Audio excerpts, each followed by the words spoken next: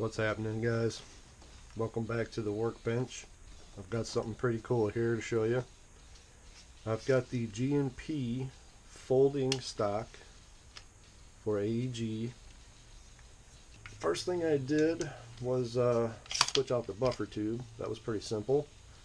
I just loosened the castle nut, took off the included buffer tube, which is actually really light. On the other side, you have to remove the electrical contact, which comes with the wire, so your battery would go in your buffer tube.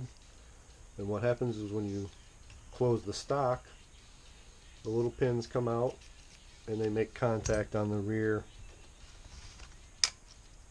You can see the little copper, and the screw actually is conductive. You would use your spring guide. This would be inside your gearbox, and the screw just goes right in the back on your AEG. Now it also comes with a spacer ring, which I didn't think that I needed. I didn't use it. And then micro Deans is how you're going to hook into your electronics for your gearbox.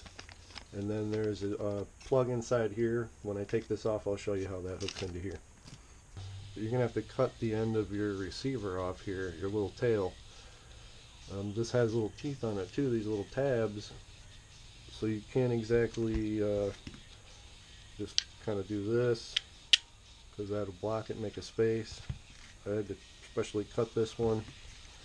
Here's the little plug here. Now the bad thing about this, first thing was, okay, when I open the stock, my battery's cut off, I have no power, my gun is useless. After you plug your in,